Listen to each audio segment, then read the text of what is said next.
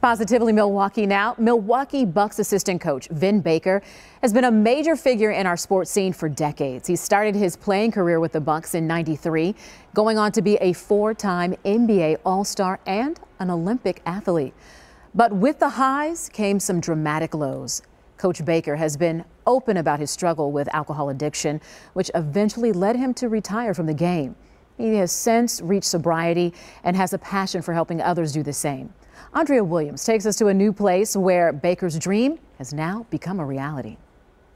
The Vin Baker Recovery Center, located here near 76 in Hampton in Milwaukee, had its official ribbon cutting today. The former NBA All-Star and Bucks assistant coach says this location was extremely important. This is right in the heart of the city, and everyone will have access to come here and get the therapy and the treatment that's needed to get them living life on life's terms and having the opportunity at a sober life. It was almost a year ago that I sat down with Vin Baker to discuss his sobriety and his game plan to help others battling addiction. Fast forward to today, his recovery center is now a reality. I know how serious the disease of addiction is, and so that's why I started on this journey to come and provide the help and hope. The center received $500,000 from the opioid settlements that the Wisconsin Department of Justice brought to the state. Baker was an 8th-round draft pick for the Milwaukee Bucks back in 1992.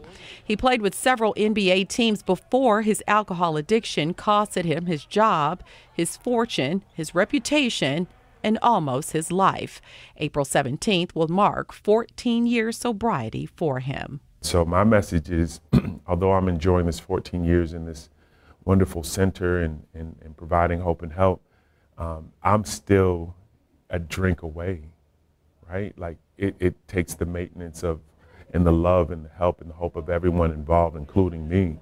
The Vin Baker Recovery Center's mission is to give members of the community, like new client Derek Lowe, access to health care for substance use, mental health issues, and recovery support. It's been a long while for me. I've been going through something for about 20 years.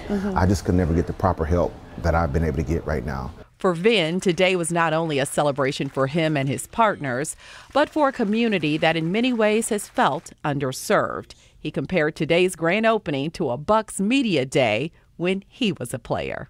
We have a lot of expectations. We have a lot of hope. We have a lot of gifted people in this building that can help us get to where we need to, get people to where they need to get to. But when the lights and cameras go away, we have a lot of work to do. Well, if you or someone you know can use some support in the fight against addiction, you can reach out to the Vin Baker Recovery Center at the number you see there on your screen. You can also head to their website by scanning the QR code on the screen. And after a confidential consultation, a doctor can set up a plan for you.